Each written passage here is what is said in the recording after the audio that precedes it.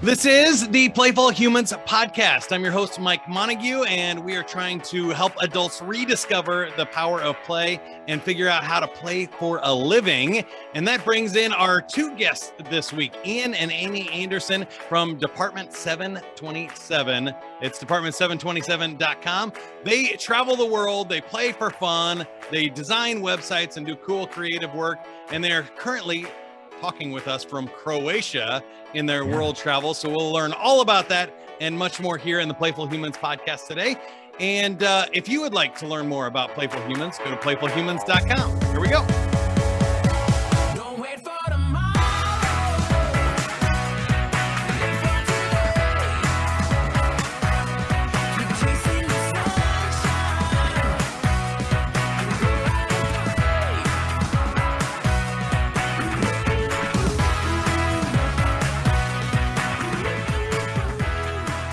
All right, Ian and Amy, as you know, we like to start with the joke of the week here in the podcast. The joke of the week is brought to you by ceiling fans. I bought a ceiling fan the other day. It was a complete waste of money. He just stands there applauding, saying, "Ooh, look at how smooth it is." All right. Why did Cinderella get kicked off the football team? She lost her footing. She was always running away from the ball. Very close. Wow. All right, that was better. Yeah, there we go. We got it started. Yeah. Well, welcome to the podcast. Why don't you just start by telling everybody a little bit about your story and your relationship and how you got into traveling and working from 727s. I'm assuming that's how you got the name of the company. So the backstory behind our company is that we actually were white label web designers. We team up with marketing companies in the United States, and we kind of become their web department. So that's where the department part of it came from. And then the 727, we were like, how are we going to name the department? What should it be called? And July 27th is actually the day we got married. So that's Department 727. Yeah, that is adorable, isn't it? Yeah, that's great. Yeah. I was married on 427, so 427. Oh, nice.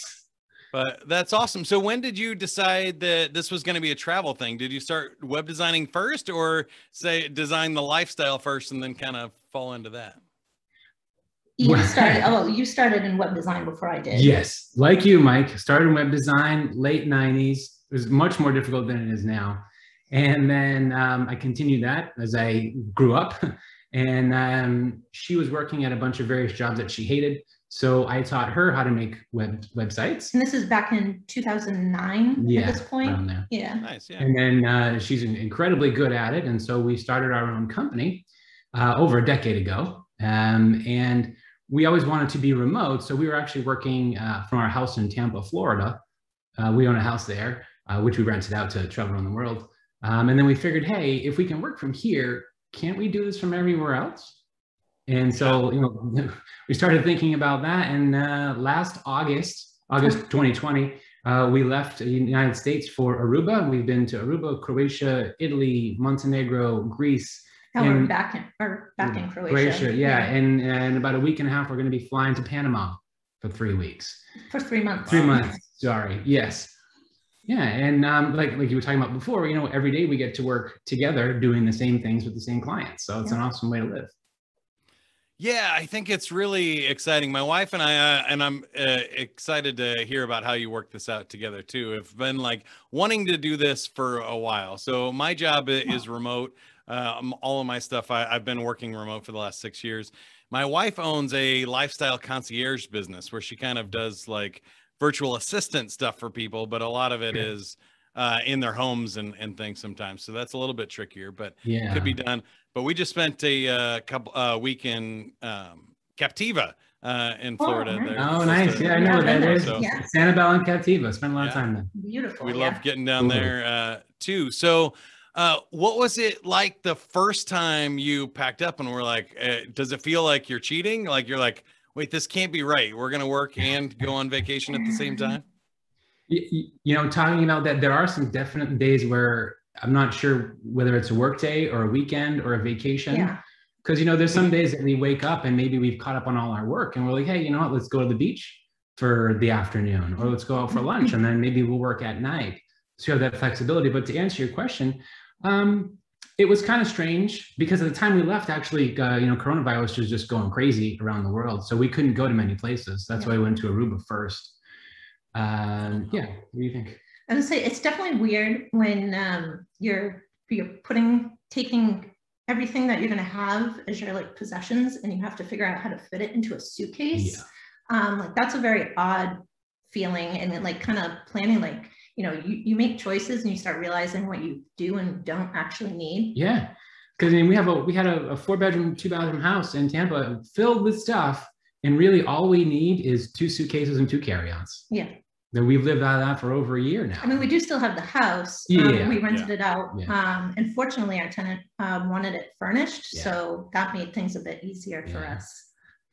Yeah. And so I guess a long-term lease there, then it sounds like, so you don't have to worry about like filling it with an Airbnb every weekend or something. Correct. Yeah, it's long-term. Yep. It started with 1 year, and this past August 2021 was the 1 year renewal, and our tenant, he's a great tenant, he wanted to renew again, so we have a lease in place till next August. Yeah. Wow, that's awesome. So I guess that's still a ways away. Do you know where you're going after your next stop in Panama? Well, the reason why we're leaving Europe because it gets much too cold in the winter. We learned that lesson the hard way last year. Yeah.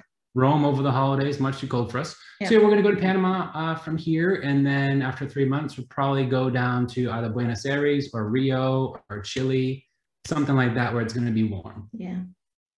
Wow, that's awesome. And then I did want to circle back to your comment about the work days, because there's this awesome parable. I think it's of a Mexican fisherman who like just fishes a few hours in the morning and then sells his fish at the market and spends the rest of the day playing with his kids, drinking margaritas on the beach. And an American businessman comes in and goes, you know, if you fished all day, you know, you could double your profits and you could buy another boat and you could scale and build it up. And like 20 years later, you could retire and not have to work. And he goes, what would you do then? And he said, well, you could fish whenever you wanted, drink a margarita on the beach, play with your kids and stuff. And so I found like, if you get off the treadmill, it's actually a lot easier to keep things going. But how has that worked out for you?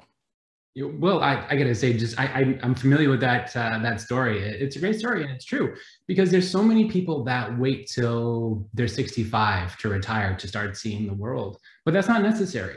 Now, of course, you need to be able to make money through your laptop, obviously, but assuming you can do that, there's no reason why you have to wait. The internet's the same everywhere. It works the same for the most part.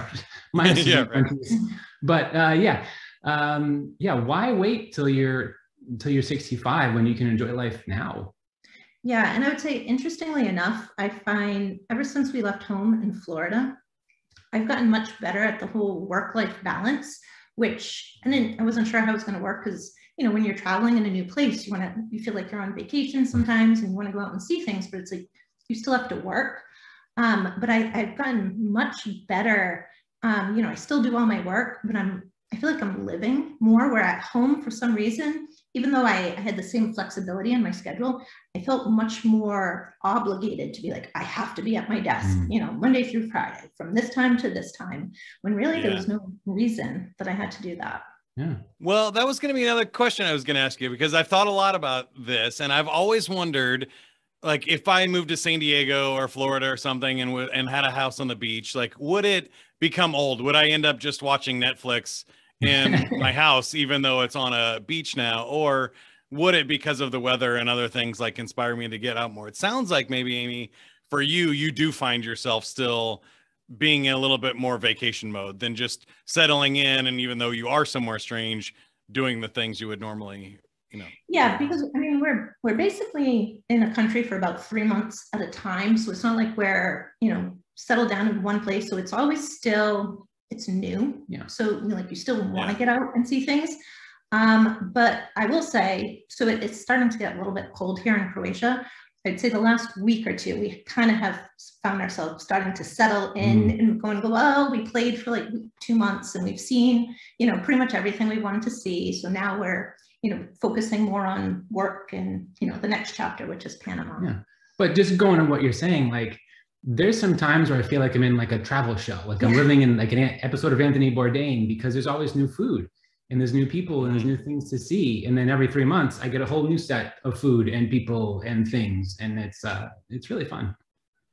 Well, I wanted to ask you, Ian, about the workday too, because I found this to be very interesting. I with salespeople that I train in my day job, you kind of can work until the work is done. And some people fool themselves that like you have to make 1,000 calls a day or whatever, or you have to call from 8 to 5. But if you're not getting a hold of customers, you're not doing your best work. Like the top salespeople kind of play golf on Fridays. Let's be honest, right? Yeah. So have you found that difficult or easy for you to kind of say like, hey, if I don't have a website to work on, I can stop working? Or are you always doing business development and not able to relax? Like, how does that work out for you?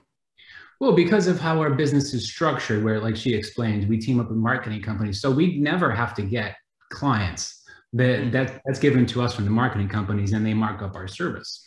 But on a daily basis, like I was explaining to you before, if we wake up whenever we want, we don't set an alarm clock or anything, and then we look at our email, let's say that there's nothing in there, then we go, let's go to the beach, let's go shopping, let's go out for food. So it's really, every day is different. Yeah. There's never 2 days that are the same, and that's part of the fun, I think, is that I don't have that monotonous every day at the exact same time do the exact same thing life.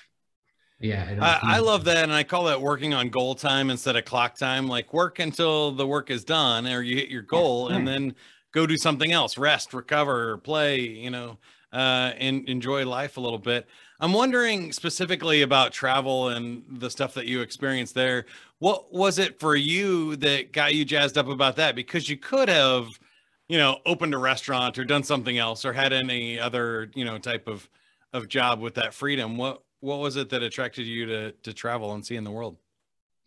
I mean, I think we've always had this inclination where we wanted to travel. And we started doing the math maybe like 2 years ago, where we started basically we were taking 1 or 2 week vacations throughout an entire year. Like most normal people. Yeah, and it was like, we have all these places we want to go, and we're starting to do the math, and we're like, it's going to take us like decades to go see all these things. And it's going to be really expensive because if, you're going from the United States, flying to a different continent, flights, you got to pay for that. Then you're staying in a hotel, and, even some of our vacations, like back home, like 1 week, it got pricey. So we started thinking about things a little differently. And then when we're like, our business is structured where we can take it on the road. It doesn't matter what time zone we're in, because all of our projects, we give our clients like a turnaround time. We'll have this done in 3 business days or 5 business days. So that gives flexibility into the schedule. So when we started, and then we're like, we realized Airbnb existed. Like prior to 2020, we had never stayed in Airbnb. No. And then we started learning, like, we can do these long-term, rentals. So we started, I think it just was, we started thinking about it differently. And we're like, hey, we have this big travel goal. We've always wanted to travel. This is the way to do it, and do it where you don't have to be like a millionaire. In the last year, just over a year, we've been in 5 different countries. And it's much more affordable because we're living as we're doing it than when we would take, 2 vacations in 1 year in the United States. And just going on the money side of it, expense side of it, we sold our car when we left the United States. So we don't have a car expense. It means we don't have to put gas in the car or oil change or car insurance. Yeah. We don't, Airbnbs, you don't pay for things like utilities, water, internet, stuff like that. So we don't have any of that. Like we don't, buy lawn care services. We don't buy tools for the shed. We don't buy pictures for the wall. So we don't spend a lot of money, really. Our tenant, is covering the mortgage, and then we get a little bit of money in our pocket every month from that. And then all the Airbnbs that we stay at are cheaper than what our mortgage would be. So it's like, the money that we're used to spending on our mortgage, we put towards our Airbnbs, but it always comes out less than what our mortgage is. So it's actually saved money, which is interesting. Yeah. Really interesting. Like I said earlier, like once you get off that treadmill and you don't you don't have to pay for the car to get to the job, to pay for the house, to, to pay for the other stuff. It's like, you don't need as much. And, I'm sure when your travels too, you're not buying a ton of souvenirs and like extra clothes and stuff, because you're gonna have to lose something if you pick something new up, right? Yep. Yeah, like I said, we did buy a few clothes here and there because of the seasons, but other than what's in our luggage and our carry-on, we don't buy much of anything. Yep. Other than experiences, we like experiences. We spend money on that. I love experiences and money. My wife and I call them excursions. Every vacation we debate which excursions we're going out on. So that's awesome. I wanted to, I guess, switch gears a little bit and talk about the relationship, because I imagine that this has brought you a lot closer together, and a lot of people experience this in the pandemic. But what your relationship was like in this, because I know sometimes you went from working separately to working together, and then now traveling together and not knowing people around right away. Has that been stressful, or a bonus part, help for the relationship? How did that shake out? Well, I was going to say, we've been doing this for so long. So it started, the last time I had a traditional job was 2009. Yeah. At that point, we lived in Massachusetts. That's where we were both born and raised. So that was when we started working together every day from home. And then in 2011, we moved to Florida. That was the first time we like up and left, didn't know anybody. Yeah, we had no family, no friends, and we moved to Florida. So, you know, we built a life there. So by the time the pandemic hit and we started traveling, we were so used to it. Yeah, it's not much different. Yeah. Yeah. But to answer your question, I think, you know, if what helps sort of build a relationship is going through all these experiences together and struggling together and dealing with the bullshit and figuring out the problems together and working on everything together helps the relationship. So being able to travel with her, like on your podcast a few months ago, you had Aaron Gonzalez, and he was saying to find the right person to work with. Well, I have the perfect person to work with right here. My best friend, my wife, my business partner, my everything, and I get to spend every day with her. So he got it right. But yeah. Yeah, I think it's really interesting because you do kind of already know everything about each other. And I used to work with my family, and my father was a sales trainer as well. And I worked with my sister, and people were like, "Oh, what's that like working with your dad?" And I was like, "Well, any problems we had, we got over them a long time ago, you know, or like, he knows what buttons to push if he wants to get me fired up. But, you know, we try to stay away from them. We found those third rails and stuff a long time ago. So it's not like day to day, it's any harder. I found a lot easier working with family because, you know that they have your best interests at heart, right? If you're working with a stranger or anything, you never quite know, or they can quit, or they can, you know, do things in a selfish manner, where when you're working with family, that wouldn't make any sense. You really won't want to. Absolutely. Like what makes her successful makes me successful in the same way. So, you know, I have complete trust and confidence that whatever decision she makes is going to be the right one for us. And then I guess most partnerships, kind of successful ones anyway, have opposite roles. Did you find that? Is it like, you know, one person can take care of the details and the books, and the other person is more creative and playful, or have you found a balance in that too in the work? I would say there's some things that collectively we're both good at. I would say we're both overall good at creating an actual website. But then we have, you know, different strengths and different weaknesses, where I am much better at like getting into like the nitty gritty, like details. Ian is much better at like graphic design and coming up with concepts and, you know, even creating like different advanced pieces of functionality for a website. He's much better at that than I am. Yeah. And so because we know that when a new project comes on, you know, we kind of don't even have to talk about who's going to be doing what, because we already know. We know she's doing that piece, I'm doing this piece, and then we each do our different pieces, and we get to the end. And what we found is, you know, we've worked on projects independently and then together. And the ones that we work on together, which is the majority of them, those always come out the best, and they're typically the easiest. Yeah, they get done quicker. Yeah. So it really works. Yeah, I think there's a lot of lessons in there for just teams of any kind, but also partnerships. That's true. It makes sense. You know, when you get different perspectives, you get different strengths, and as long as you can work together, you get better results. So that's awesome. Yeah. What do you like to do for fun when you're traveling the world? What do the excursions look like, or what's your favorite thing to do? It all depends on the country. Yeah. When we were in Rome over the holidays. We were there from December to February. And it was we got there right before they like shut down tourism. So we really get to experience Rome without any tourists, which was amazing. So like one of the things, we get to go to the Colosseum. And I don't know if you've seen online like pictures of the Colosseum where it's like rows deep of people and everyone's like fighting for their picture. We went to the Colosseum with like 20 people. So I mean, it was basically, and like everyone was spread out. So like when we felt like we got to see like the Colosseum, you know, just the two of us. It was amazing.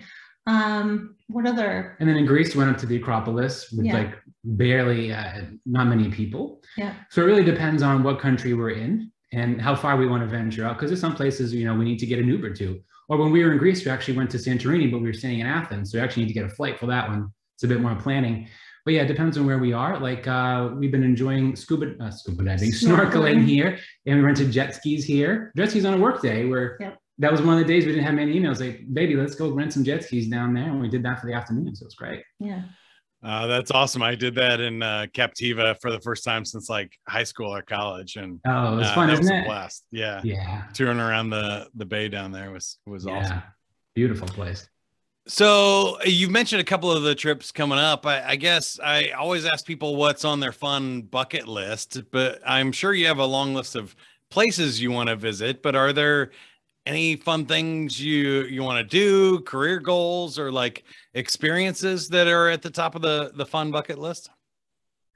Well, so our next destination is, of course, Panama. We're staying right outside Panama City. So got to see the Panama Canal, see what that's all about. I have no idea what it's about. It's going to be kind of fun, but I've convinced her to finally write a book with me. So we'll be doing that. Yay. Yay. Yeah, we just started the outline. You started the outline. Yeah. I also want to learn some sort of martial arts in Panama. We've been looking at Krav Maga, so that looks fun. Yeah. We might learn that. But actually so we can't actually plan that far ahead in advance. So that's really the only thing I can answer because of COVID. Yeah. So we can't go anywhere we want to, because different rules and they change all the time. So there's some times where we don't know what country we're going to be in like 2 weeks. Yeah. But we figure it out at the end. Yeah. What's a country that you haven't been able to get to that you want to get to, Amy? There's so many. Initially, we thought we were going to get to Europe and then stay in Europe for, you know, a few years. But then we also learned that it was too cold. Yeah. As of right now, when we're hopping the pond back, we're going to Panama. As of right now, we want to go to Argentina. I believe as of right now, unless something has changed recently, we can't even go there. We're hoping to spend like a year in that area. So hopefully the rules will change. He wanted to go to Bali. Like that was off the list. We couldn't go to France. We couldn't go to Spain. Now these things change all the time, but at the time that we wanted to go these places, it was shut down. So we can't really plan that far in advance, but we don't really need to if it's just us. We don't have kids. We don't have pets. Yeah. So it doesn't matter really. Yeah. I think that's awesome. Anything else on your fun bucket list, Amy? Any like thing you want to do or anything you're excited about? I mean, there's so many more countries I want to see. Anything particular that I want to do? Anything? I'm trying to think. Nothing's coming to mind. I'm sure after it'll be one of those things. Yeah. I'm like, after why didn't I say that? Yeah. Yeah. Well, I think it's interesting. Both of you seem very active and you like to go and do things and visit and see cool places. I know, some people that I talk to they want to do art or, experience some music somewhere. Like I think, in your South American trip, that would just be a ton of fun to experience the music and cultures and things down there. So I guess last question before we play a game is, other thing I've always wondered about is the language. It sounds like you've been to several places that are not English speaking. How has that worked out for you? It's actually, it's been fine. Surprisingly, like English is widely spoken. I would say the country that we went to where maybe here and there it was more like, you know, broken English was Montenegro. But even then it was like, you know, you could work around it. But I think the most interesting thing that we've learned about English since we've traveled is that English is the language that you could have two different, you could have people from two different countries that speak two different languages. They communicate in English. English like bridges the gap. Actually, our Airbnb host, he lives in the apartment upstairs. Obviously, he speaks Croatian, but he's fluent in English. And he was telling us this story where he went to France and he was so frustrated because nobody spoke, where he was, nobody spoke English. And he's so used to like meeting people, you know, as an Airbnb host coming from all over the world, where they all use English as like, again, to bridge the gap, to have a conversation. So English we've been fortunate that that seems to be the role. Yeah. But just talking about language, so we're staying in a building in an Airbnb with about 11 different units, and like she said, the Airbnb host lives above us, but his parents live below us. They're in their 70s, and the mom is fantastic, and she's made us quite a few Croatian dishes to try, but she speaks somewhat English. But a lot of times when we go outside, we have to walk by her door. That's where the stairs are. And she teaches us Croatian words. Yeah. Get, like, so we get like the Croatian word of the day. Yeah. Walking out there. And we would never have these types of experiences if we were just doing this from our house in Tampa. We wouldn't interact with these people. Yeah. But it's great to be able to, you know, say dobro jutro. Which is That's good morning in Croatian. I learned that. There you go. Yeah. All right. You ready to play a game? Yes. Totally ready. Let's do it. All right, we are spinning our wheel of games. There are 10 games that it could land on, and you got awkward questions. Awkward questions is one of my favorites. I'll start with an easy one that I like. Would you rather have a tail or horns for the rest of your life? Yeah. Horns. Definitely horns. Because you can't, you know, what is the tail going to do for you, really? Horns might be useful. You can see, I guess it depends on if you get to pick the horns, right? Or the tail. If the tail's like prehensile and you can swing around on it, or like pick stuff up, you know, smack the dog or something. That's true. Yeah. That's good. But all right, if you became president of the United States, what's the first thing you would do? Getting tougher. Ooh. How honest this is going to turn into a political conversation. How honest should I be? I would probably, you know, give the people, the American people, a break from all news for like a month, because I think that would calm things down a bit in the country. Wow, that's a great answer. Really good. If I had to answer that, I would say I would let people decide how they want to live. Yeah. Right? You can extrapolate from that what you will. But I feel like the government is overstepping their boundaries on certain things right now. But I would give people the freedom to choose what they want to do in life. I think that makes sense. And that's actually my next question for you, which I think is an interesting one for you. I usually ask people, if you're homeless, what city would you choose to live in?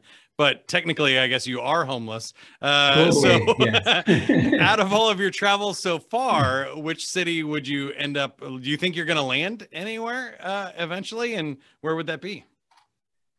I don't think we've found, like, if like we were to pick a new place, like maybe to buy a second home. I love Croatia. I really do. I think of all the places we've been, that's my favorite. But I don't think I've found a place yet that I would commit to, like, going to, oh, we'd put down roots there. Correct. I agree. I would say when you take everything into consideration, I would say the United States is still the best country in the world.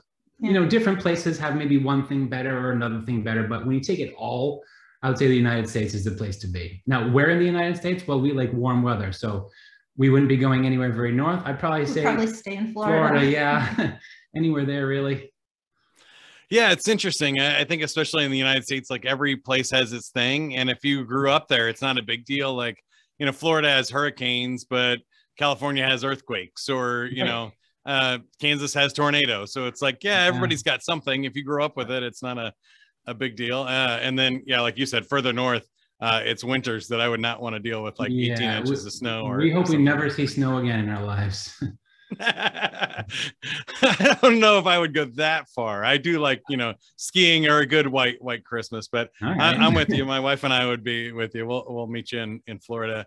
I think she's currently looking at Lakewood Ranch for places. So around Tampa. So maybe we'll catch you there when you get back to the United States. Perfect. Thanks so much for being on the podcast. Anything, I mean, they can go to Department 727, but you don't really take outside clients. Anything we can do to help you or ask or gifts for the audience? Well, because of how we live and how we've been able to structure our business, we're actually going to be teaching other people that want to live like this, how to do this. So if you go to webdesignersacademy.com, that's actually where we're going to be teaching people everything we know about web design, and specifically building a web design business where you can be location independent so you can live like this. Hey, that sounds awesome. Webdesignersacademy.com? That's correct. Yep. Web Design Academy. Awesome. Well, sounds like fun to me. I might be checking that out there as well, since that's in my background. If you would like more information on Playful Humans, go to playfulhumans.com. We're helping other adults rediscover the power of play and play for a living. Find things like connection, confidence, creativity, better workplace cultures and teams. If you want more information on that, go to playfulhumans.com. Don't forget to subscribe to the podcast wherever you're listening to this right now. And then send me any recommendations for future guests or reach out to me on socials. See you soon. Don't wait for tomorrow. Live for today. Keep on chasing the sunshine and go out and play. Go play, everybody. Yeah.